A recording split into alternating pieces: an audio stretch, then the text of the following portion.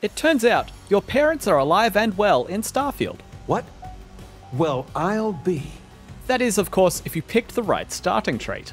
In this video, we're going to show you how to find them, as well as the drawbacks and perks of having them around. Now, as we just mentioned, to make it so that you have parents in Starfield, be sure to start the game with the Kid Stuff trait. Then continue the main quest until you've reached the Constellation Lodge and completed the quest one small step. Once this quest is complete, a new activity will pop up directing you to go to Pioneer Tower to meet your parents. If you continue on with the main story, eventually your dad will send a note to Constellation HQ asking you to come over for a visit. You can use the activity waypoint for directions straight to their home, but you can also find the Pioneer Tower just to the right of the residential district Nat Stop. Regardless of when you go, they'll happily welcome you in, and then you can decide what kind of relationship you want your character to have with them based on the responses that you choose during your conversations. Do you want to be snippy and impatient with your parents? Oh, say again? I should record that and play it back. Mom, you were right. Or are they your best friends who you're happy to celebrate with? Hey, if I don't get to sing your praises as much as I like, no one can. You can talk to them at different times to discover various things about their past, to learn old family recipes that you can then use at a cooking station, and sometimes they'll even surprise you with thoughtful gifts. May I present to you Sir Malcolm Livingston's personal sidearm.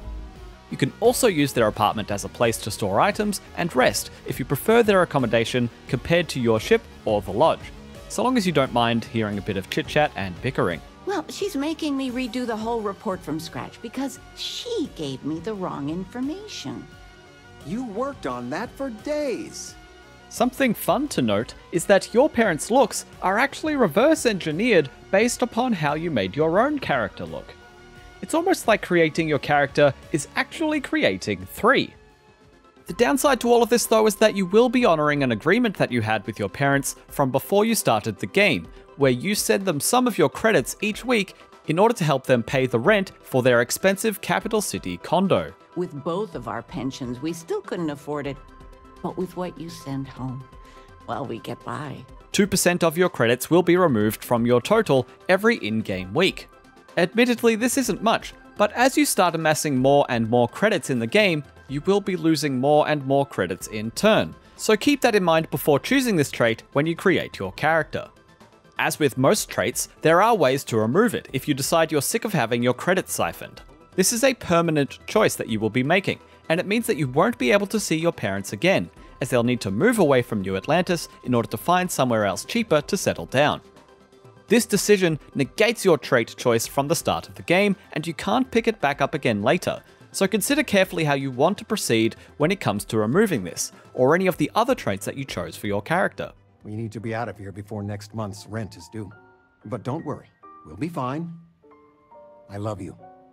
And you take care of yourself. And that's how to find your parents in Starfield. For more on Bethesda's latest sprawling RPG, check out our guide on character backgrounds and traits. And for everything else gaming, keep it here on IGN.